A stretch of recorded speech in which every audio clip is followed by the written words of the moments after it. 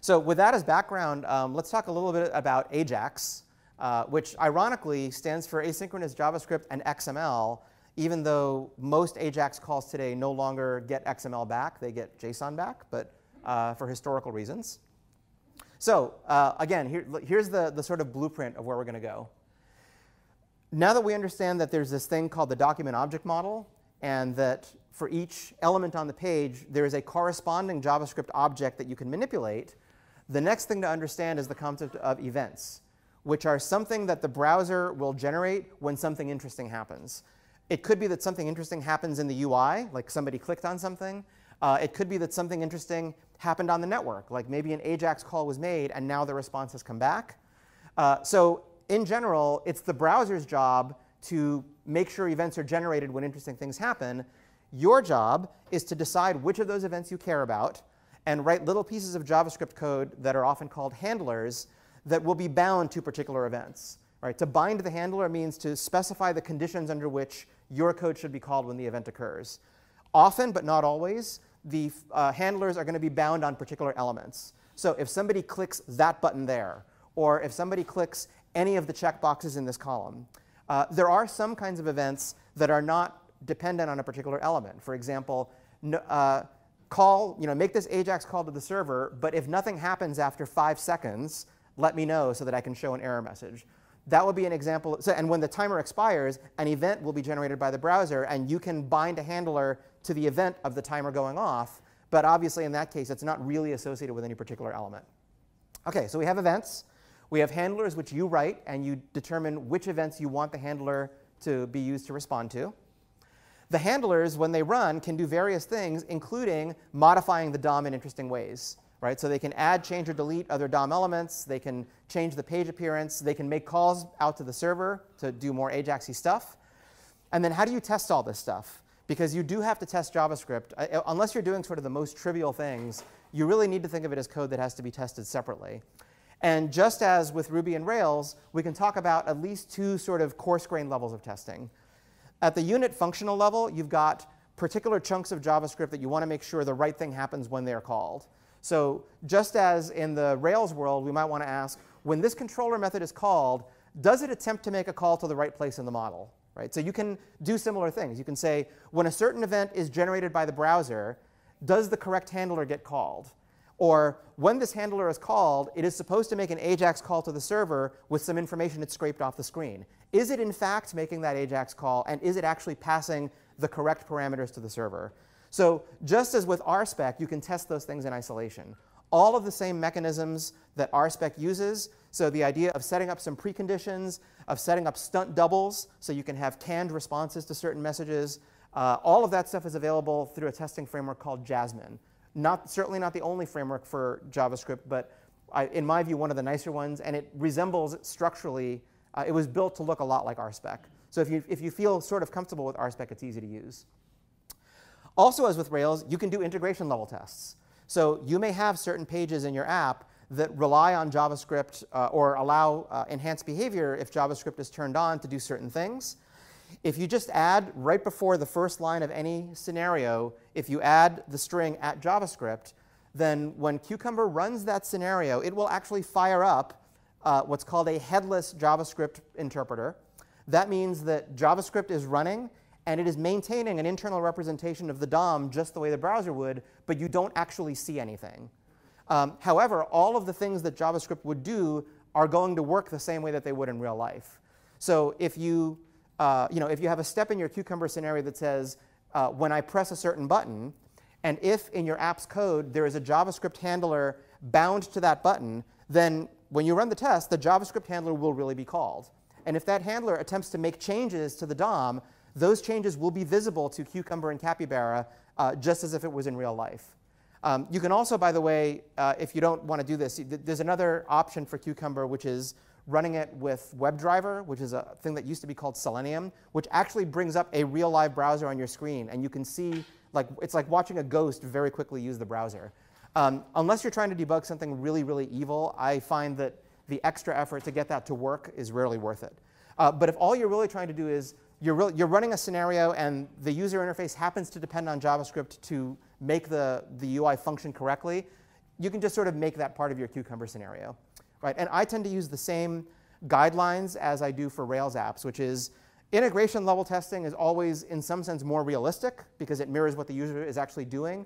But when you need to sort of get into testing the less frequently visited code paths or different combinations of arguments or conditions, then you need the ability to drill down a little bit deeper and do something more detailed, just as with our spec. OK, so that's the outline. And let's see how many pieces of this we can actually talk about today.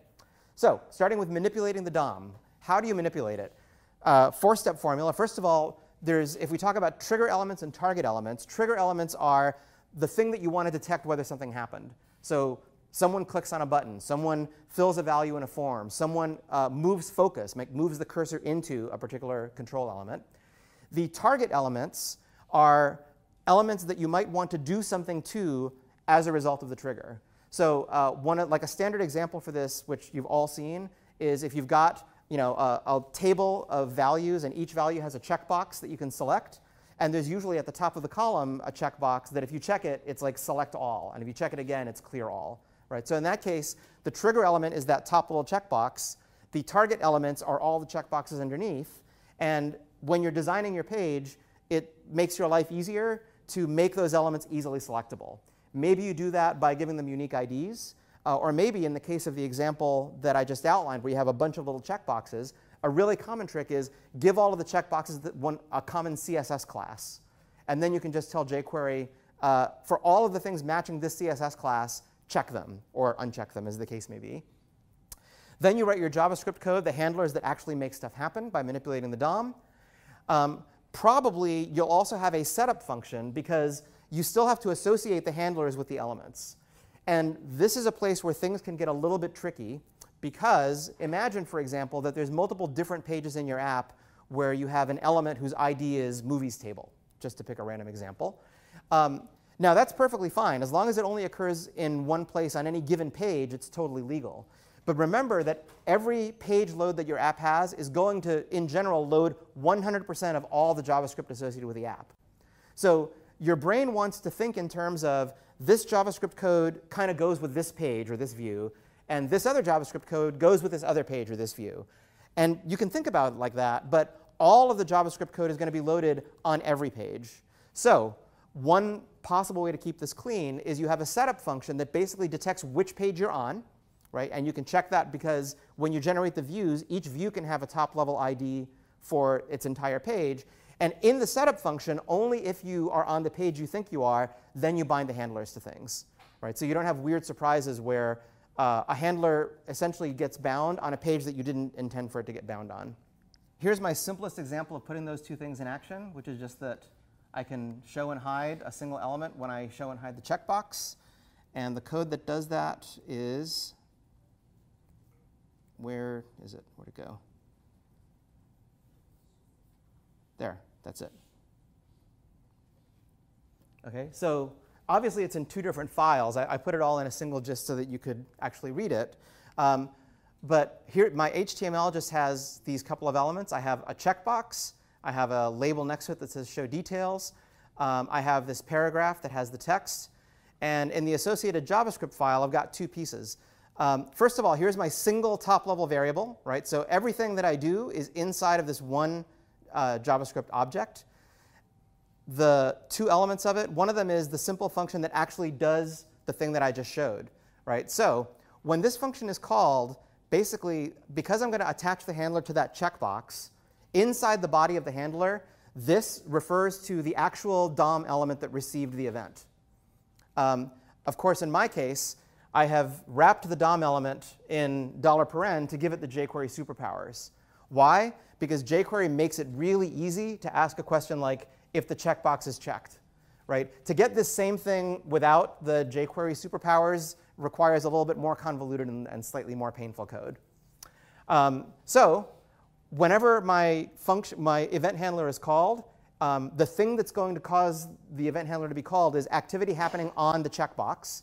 Therefore, I know that in the body of the handler, this refers to the checkbox. So I can ask questions about it.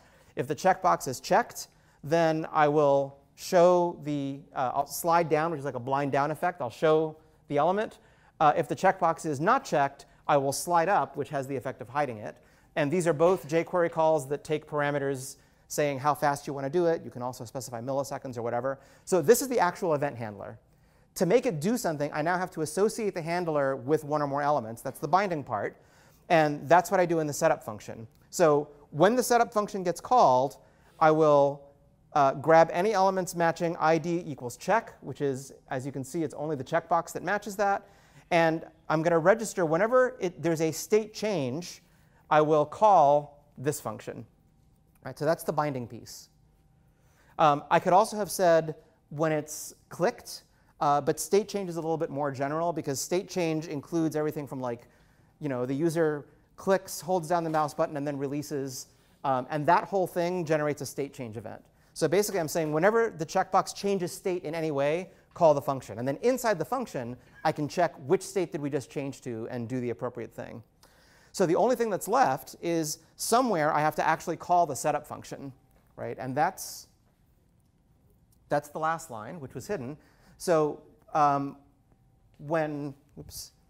the top of my HTML, I actually load this file called example.js. That's the file that contains all this stuff. It lives in a separate file.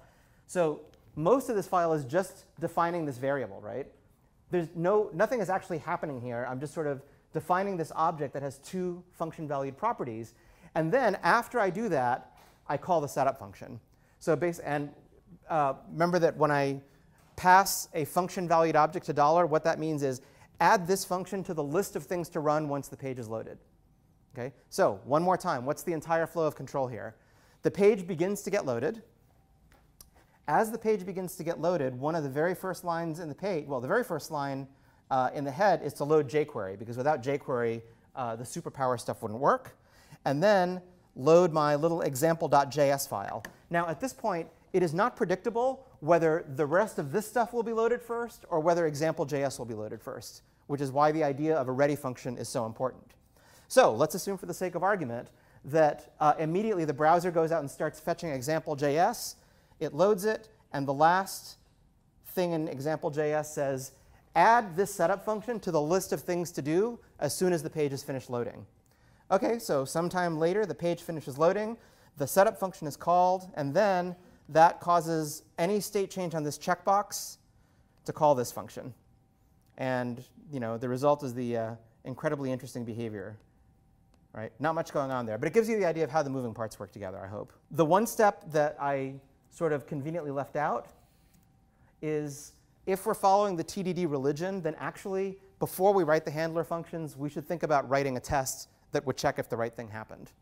Right? So again, that example is really, really simple. It might be overkill to write a test for it. But you can imagine, if you think about how would you test that, the thing you're trying to test is when somebody clicks on the checkbox, when it changes state, and therefore the browser is supposed to generate the event, then if it's changing state from not checked to checked, then the text should appear. And if it's vice versa, then the text should disappear. So in a few more slides, I'll show you exactly how you can capture that behavior in a test using Jasmine, which looks a whole lot like our spec. Okay, so there's that.